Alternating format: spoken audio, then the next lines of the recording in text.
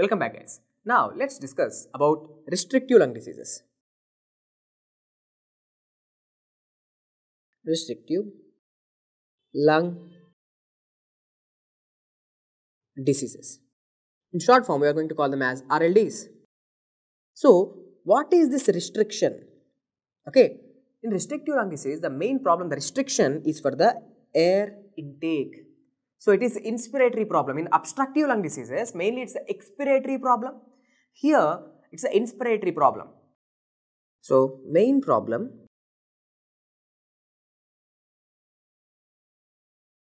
is during inspiration. So, less air goes in and less air comes out. Okay, it's mainly the inspiratory problem. In restrictive lung diseases, some important points which I want you to know. So, what about the forced vital capacity? What about FEV1 and FEV1 by FVC ratio? See, in a normal person, FVC is somewhere around 5 liters, right? In this person, in restrictive patient, he is not able to take enough air into the lungs. Okay, and he is not able to take enough air out of the lungs. Forced vital capacity is also going to be decreased. So, FVC decreases. And what about the FEV1? Less air is going in and less air is coming out. In the first second, forced expiratory volume in 1 second, the amount of air that comes out of the lung in 1 second is also going to be less. Because less air is going in and less air will come out. So, the amount of air that is coming out in 1 second is also going to be less. So, it also decreases. Now, what about the FEV1 by FVC ratio? Normal person, FEV1 by FVC ratio is going to be somewhere around 80% or even more than 80%. Now, here in this condition, the FEV1 by FVC ratio going to be normal. Okay, like a normal person. Okay, because both FVC and FEV1, both FVC and FEV1 are decreasing in a same proportion.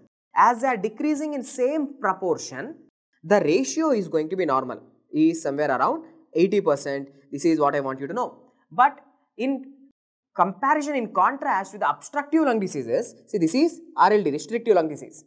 In obstructive lung diseases, what happened? Sir, the forced vital capacity is going to be normal. FEV1 is going to be reduced. So, FEV1 by FVC ratio is going to be reduced in obstructive lung disease. So, based on this, FEV1 by FVC, FEV1, we can actually differentiate between whether it's a obstructive lung disease or restrictive lung disease. In obstructive lung disease, the main problem is with the expiration. In restrictive lung diseases, the main problem is with the inspiration. So, what are the causes of restrictive lung diseases? See, causes can be anatomical like kyphosis, scoliosis, where the lungs are being compressed. You cannot inflate the lungs properly, that can lead to restrictive lung diseases. But mainly, it's the interstitial diseases within the lung. Some disease process within the lung is going to cause the restriction for the airflow. So, what are they? Interstitial lung disease.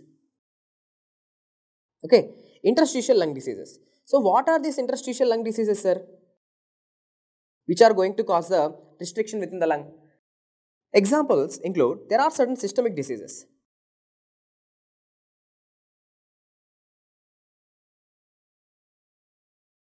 Okay, so which systemic diseases are going to cause this interstitial lung disease? Diseases like scleroderma. Okay, scleroderma. Next, rheumatoid arthritis.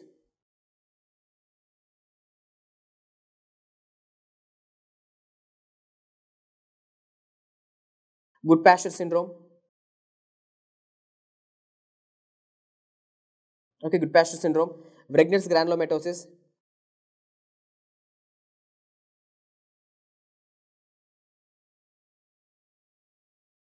Okay, Wegener's granulomatosis. And certain diseases like sarcoidosis. Okay, granulomatous conditions like sarcoidosis can be seen. See, all these can lead to interstitial lung disease. So, if there is interstitial lung disease, that interstitial lung disease is going to cause the restrictive lung disease like pulmonary fibrosis. See, all these diseases like scleroderma, in the name itself it says that sclerosis, fibrosis is happening. In scleroderma, the lungs are also going to get fibrotic. So, such fibrotic lungs are not having enough compliance, the compliance of the fibrotic lungs is going to go down. So, it is very much hard to expand the lungs. So, it is the inspiration problem. In all these conditions, the main problem is the fibrosis. Now, let me tell you, the most common cause of interstitial lung disease, the most common interstitial lung disease is not the systemic diseases, it is idiopathic. We don't know the reason, idiopathic pulmonary fibrosis. Okay, idiopathic pulmonary fibrosis is the most common cause. And in other conditions, see, all this in scleroderma, you know the causes. In all these conditions, also same thing is happening. That can lead to restrictive lung diseases. And certain occupations, okay, can lead to the restrictive lung diseases or pulmonary fibrosis. What are they? Pneumoconiosis,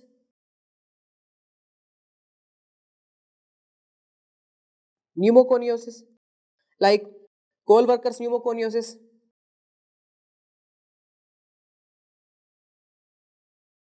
okay, coal workers lung, or silicosis,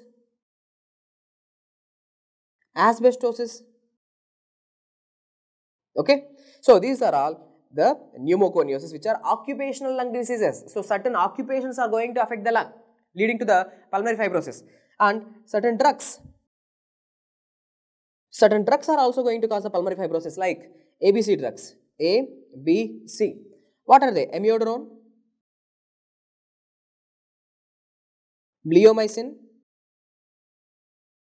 busulfan,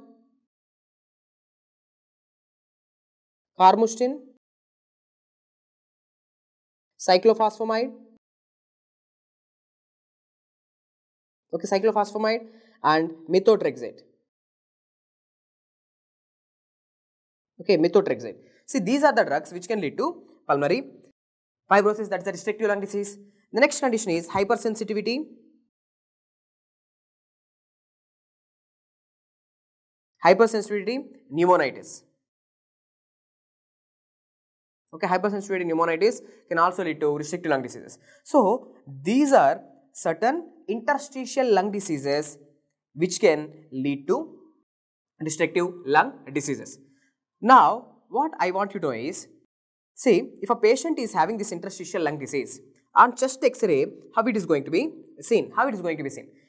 It is going to show something called as reticulonodular pattern or honeycombing appearance. The lung fields are going to look like a honeycombing because of the interstitial fibrosis. Okay, honeycombing.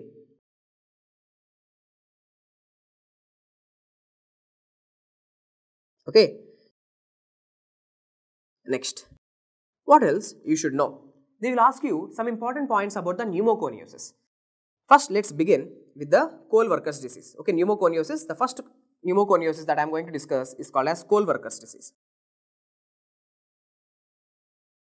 Coal workers lung, which is also called as anthracosis. What are the important points which you should know? This coal workers lung is going to be seen in which people? So, those persons who are working in the coal mines. The coal mines. So, they continuously inhale these coal particles. These coal particles are going to go into the lung. Which lobes are going to be affected? Mainly upper lobes. Mainly upper lobes are going to be affected in coal workers pneumoconiosis. Now, let's discuss about silicosis. This silicosis is going to be seen in the persons who are working in the foundries, who are doing the sandblasting. Okay, so sandblasting, foundries, okay, who are working with quartz, granite. So, these patients are going to have the silicosis, okay, who are working in the mines. Now, some important points about the silicosis is, this silicosis, okay, the silica particles, whatever are getting deposited in the lung, it prevents the phagolysosomal fusion, okay, phagolysosomal fusion. So, that person who is having silicosis, the phagosome and lysosomal fusion within the macrophages is not going to be done, it is going to be affected. So, these patients are at a risk of getting certain infections, especially TB. So, silicosis patients are at a risk of getting mycobacterial TB infections, and silicosis also increases the risk of bronchogenic carcinoma. bronchogenic carcinoma. Okay, so silicosis is also completed. The next disease which I want you to know is asbestosis. Before going to asbestosis, if you do the chest X-ray, mainly the upper lobes will be affected. You will see eggshell calcifications. Eggshell calcifications are going to be seen in silicosis. That's the point which I want you to know. So, in silicosis also upper lobes are affected. Okay, upper lobes are affected. So, both in Kohlwerker's lung, that is anthracosis, as well as silicosis, it is the upper lobes are going to be affected. Eggshell calcifications are seen with the silicosis. Next disease is asbestosis. So, it is the inhalation of the asbestos particles. Okay, asbestos fibers. Okay, inhalation. So, this asbestosis is going to be seen in those persons who are mainly working in the shipbuilding industry. Okay, shipbuilding, plumbing industry, roofing industry. But those occupations can lead to asbestosis. The main important point is these patients will have interstitial lung disease. Okay, interstitial lung disease is nothing but the pulmonary fibrosis, honeycombing pattern, reticulonodular pattern is going to be seen on the X-ray. It's just a pulmonary fibrosis. These patients are going to have a specific type of cancer, that is mesothelioma. Okay, mesothelioma, that's the cancer of pleura. The patient is going to have the pleural plaques. Okay, pleural plaques, it's a pleural cancer. This patient is also at a risk of, the most common cancer is going to be bronchogenic carcinoma. Bronchogenic carcinoma. This patient can have bronchogenic carcinoma, that's the most common thing. But the most specific cancer, and this cancer is going to be only seen with asbestosis, that is mesothelioma, cancer of the pleura. Okay, so interstitial lung disease. The point which I want you to know is this asbestosis is going to especially affect lower lobes of the lung. Okay, lower lobes of the lung are going to be affected. What else is going to be seen on the histology? If you do the histology, what you see is ferruginous bodies. Ferruginous bodies is going to be seen, as well as plaques are going to be seen, asbestos bodies, which are also called as ferruginous bodies, asbestos bodies, which are in the dumbbell shape. These asbestos bodies are going to be seen, or ferruginous bodies are going to be seen on the histology. At the end of the day, the important point which I want you to know is in restrictive lung diseases, the main problem, is with inspiration. Lungs are not expanding properly. Okay, there is pulmonary fibrosis. As there is pulmonary fibrosis, what happens? The diffusion of gases. Okay, in restrictive lung diseases, what happened to the DLCO study? The DLCO study is going to be decreased. Okay, the DLCO study is going to be decreased because there is restriction. Okay, pulmonary fibrosis is happening, so proper gases exchange is not going to occur. So the diffusion of gases within the alveoli are going to be decreased. So DLCO study is going to be decreased in restrictive lung diseases, mainly interstitial lung diseases. In interstitial lung diseases, the DLCO study is going to go down. What about the FVC and FEV1? FEV1 and FVC both are going to be reduced. As they are reducing in a proper proportion, FEV1 by FVC ratio is going to be normal. And what are the causes of restrictive lung diseases? The causes I have given you, the most common cause is idiopathic pulmonary fibrosis. We don't know what is the reason. Okay, pulmonary lungs are getting fibrotic, and systemic disorders like scleroderma, rheumatoid arthritis, Wegener's granulomatosis, sarcoidosis, Goodpasture syndrome are the systemic disorders which can lead to idiopathic pulmonary fibrosis, or not idiopathic pulmonary fibrosis, restrictive lung diseases. Now, pneumoconiosis like Kohlwerker pneumoconiosis, silicosis, asbestosis, they can lead.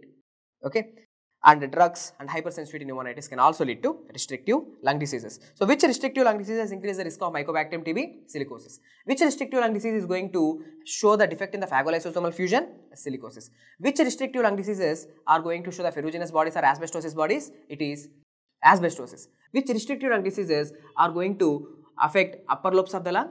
It is silicosis as well as Kohlwerker's pneumoconiosis. Which is going to affect the lower lobes of the lung? Asbestosis. Ferruginous bodies, asbestosis. Cancer of the pleura, that is a mesothelioma, asbestosis. With this, the topic of restrictive lung disease is completed. Hope the video is helpful. Thank you.